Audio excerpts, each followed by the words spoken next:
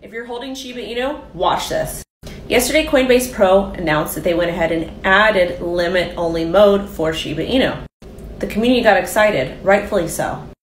But trading price was 5323 on Coinbase Pro. When on Binance, it was only 740. Generally, we will see price discrepancies on different exchanges, but not to this magnitude.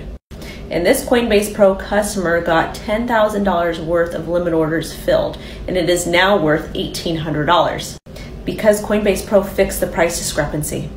Yep, we're now trading at 720.